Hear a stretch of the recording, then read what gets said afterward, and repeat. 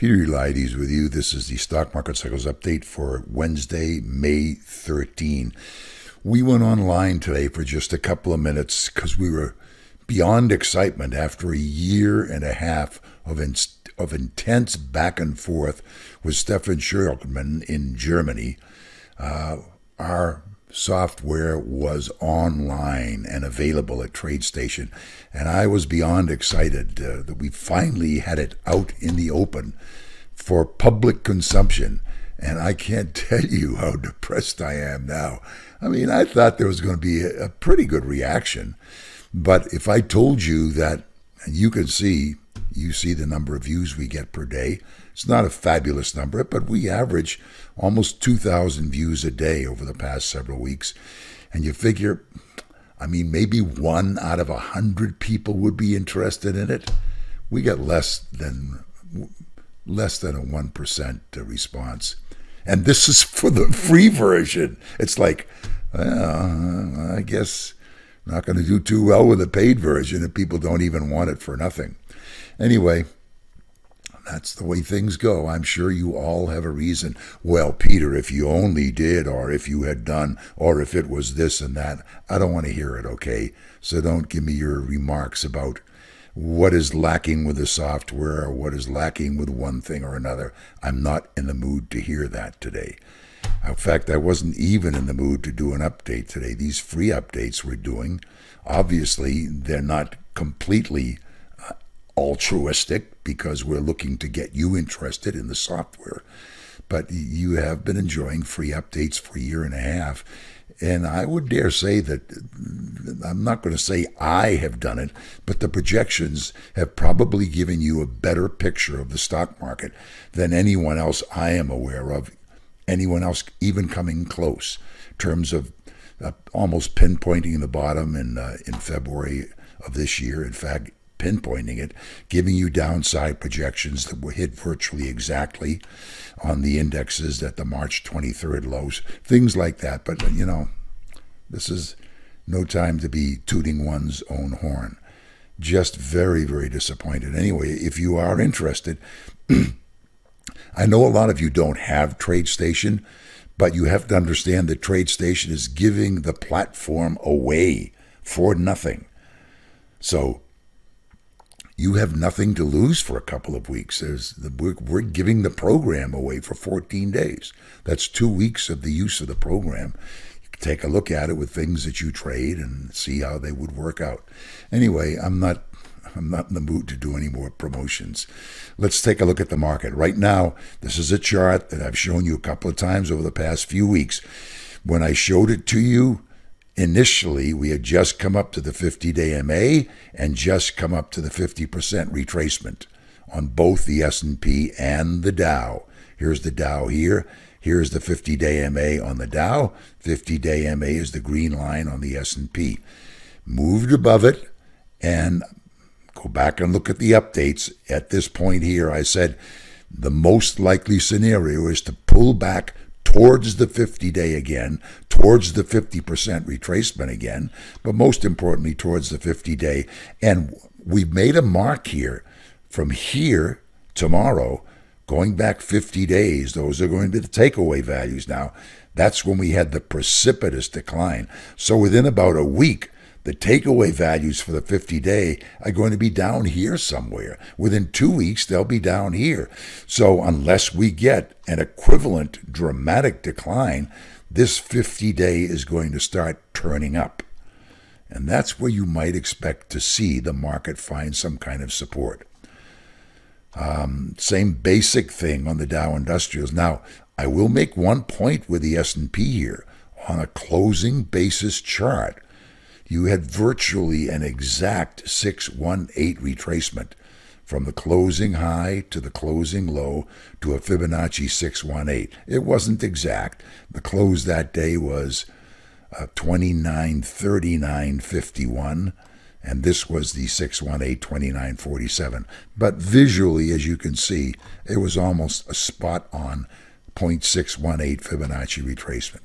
Okay, next, I'm kind of angry about cycle projections today, and I'm wondering if I'm going to even show you any.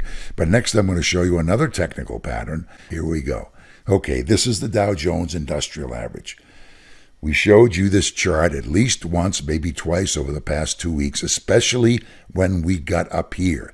This is not an after-the-fact chart. Oh, sure, you discovered that when we were up there, we've come down here. No, we showed you this chart as we came up here, okay? February 16 low for the Dow. Christmas of 18 low for the Dow. Closing basis, simple trend line going through those two closes. We virtually came up exactly to it. Broke it decisively, and when you have a decisive break of a trend line, you tend to retrace back to that trend line. If the break is to the downside, you tend to retrace up to it from underneath. And that's exactly what we did. And now we've started to pull back from there. So you can make a bearish case out of that.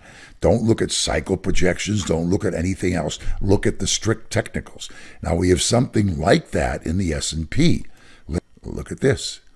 It's not the same setup as the Dow, but these were the closing bottoms coming up to the all-time high in February of this year. And you will note that we put as our anchors for this trend line was the close of June 3rd, and the second anchor was the close of October 8th. Now notice also that there were two other closes on it. So it's a four-pointed rising bottoms trend line. We showed you this chart again. Don't ask me the date, but it was within the past couple of weeks. So what we did from there was construct a parallel line that goes back to this important closing low at the December of 18 low, the Christmas low. And here's what happened. We came up to it on April 29th from underneath and could not hold it. Went back below it, came up to it again for 2 days on May 8th and May 11th. Could not hold up to it, and now we're backing off it again. Both these charts we've just shown you are potentially bearish charts. Is this a failure of the pattern? Have we seen the recovery rally and that's it? Now we go down to new lows? Well, the technicals make you think that's a possibility. Now we'll take a quick look at the cycles. The cycles have given significantly higher projections, okay? Let's take a look at those significantly higher projections. Here's the S&P. 5-week offsets, 24.2 to 27.6 market day offsets. We got the projection right back here. It was confirmed. And we told you at that point, go back and look at the updates. We said the most likely scenario from here would be a sideways to down move into the middle of May. I recall distinctly saying into the middle of May. Well, guess where we are now, folks? The middle of May, I guess, would be May 15th or 16th. That's right in here. And here's where we are today, okay? So the reason I theorized that might happen was because if we went immediately from this point up towards the projections, let me show you the next longer chart, and you'll see what would have happened. If we had gone immediately from this point up to the projections, we would have gotten projections. This would have been the halfway point here. So we're talking about projections up to 22, 32, 4,000, maybe 4,200. And I was quite sure that was not going to happen. So now what we've seen is a pullback. And if we get down in another day or two to 2,700, 2,800 level, then we can rally up, cross these offset lines between 27 and 2,800 and get the same upside projection as we have with the 5-week offsets. These are 10-week offsets. Okay, that's it.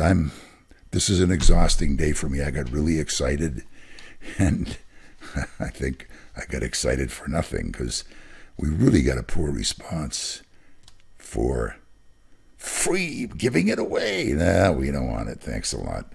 We'd rather just watch the free updates. Okay, thanks for watching. Subscribe if you haven't, and go to TradeStation and get the free sample with 2 weeks of free use of the projections, something you can use in your trading. Thanks for watching. We'll talk to you tomorrow.